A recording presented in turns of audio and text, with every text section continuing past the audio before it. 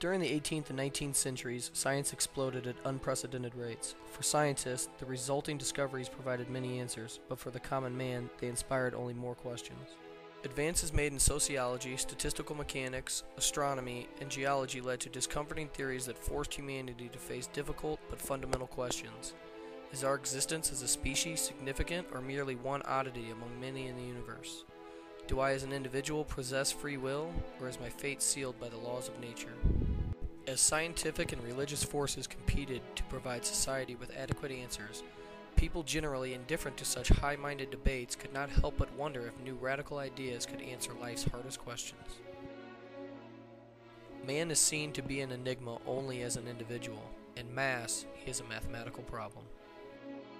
Highly complex systems, such as people, had thus far eluded the grasp of scientific understanding.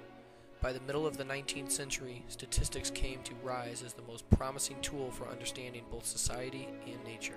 Some advocates for these new methods, such as Lambert Quetelet, argued that statistics could be used to analyze and predict human behavior. For the common man, this was a discomforting prospect.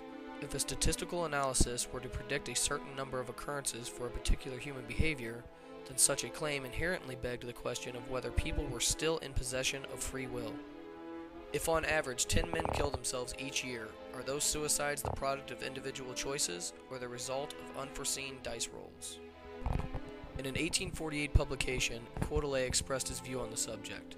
This probability may be considered the measure of the apparent tendency to marriage of a Belgian aged 25 to 30. I say apparent tendency intentionally, to avoid confusion with the real tendency, which may be quite different. One man may have a real tendency to marry without ever marrying. Another may marry without having the least propensity to marriage. The distinction is essential. Quetelet, like most of his contemporaries, applauded statistics for its utility, but rejected the notion that statistics could ever supplant the notion of free will. Not surprisingly, statistics became instrumental to explaining certain physical systems, particularly the behavior of gases. James Clerk Maxwell was the leading pioneer of statistical mechanics, a methodology that is used even today to describe the behavior of complex systems composed of many randomly acting particles. Maxwell argued that although the velocity of any individual gas molecule may be unknown, the average velocity could still be quantified. Furthermore, only the average velocity was necessary to describe properties of the system, such as temperature or pressure.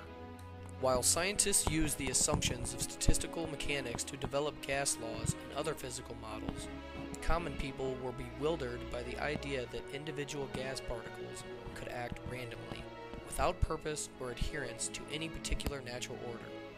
To think that mere particles seemed to exhibit free will was frightening, for if mindless gas molecules had free will, what separated the human mind from that of trivial matter? Statistics provided the necessary tools to describe both the laws of society and the laws of nature, but in doing so, this new approach to science also caused humanity to ponder the concepts of determinism and free will.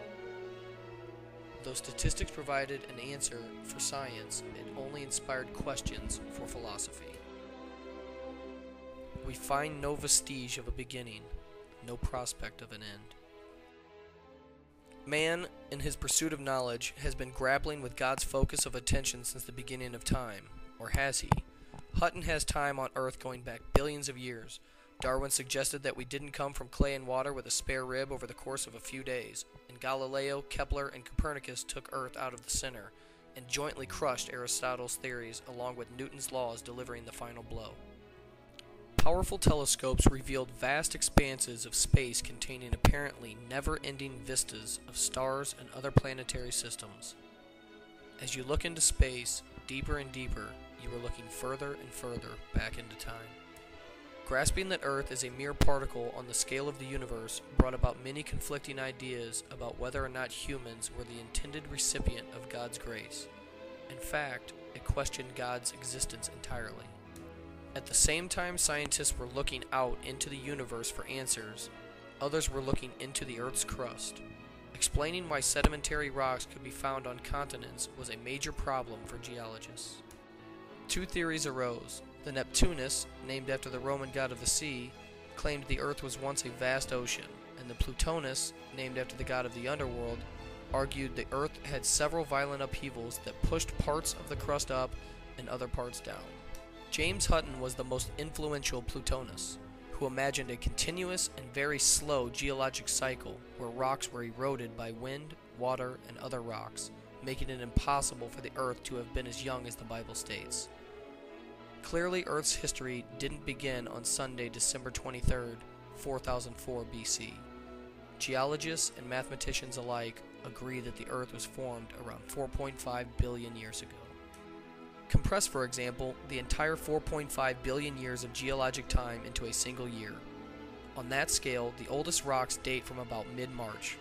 Living things first appeared in the sea in May. Land plants and animals emerged in late November, and the widespread swamps that formed the Pennsylvanian coal deposits flourished for about 4 days in early December. Dinosaurs became dominant in mid-December, but disappear on the 26th at about the same time the Rocky Mountains were first uplifted. Man-like creatures appeared sometime during the evening of the 31st, and the most recent continental ice sheets began to recede from the Great Lakes area and from northern Europe about 1 minute and 15 seconds before midnight on the 31st. Rome ruled the Western world for 5 seconds from 11:59:45 seconds to 11:59:50 seconds. Columbus discovered America 3 seconds before midnight, and the science of geology was born with the writings of James Hutton just slightly more than 1 second before the end of our eventful years of years.